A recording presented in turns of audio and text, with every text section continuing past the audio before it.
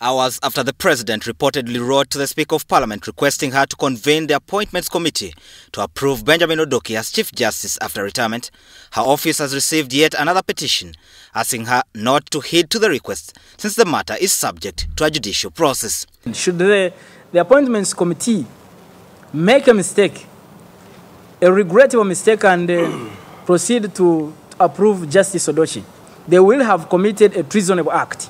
President Museveni is testing the waters for the removal of the age limit for the president in the constitution.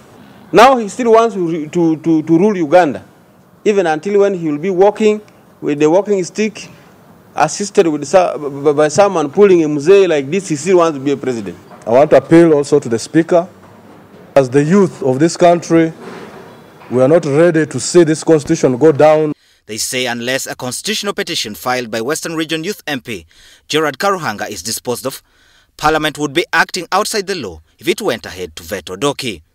The legislators also say the executive should take caution not to touch leaders opposed to their personal vendettas, as they insist many have met death under dubious circumstances. Some people remember, with due respect, the point of view the late Francis Ayume held about the removal of presidential term limits. Unfortunately, accident took him away. You know accident.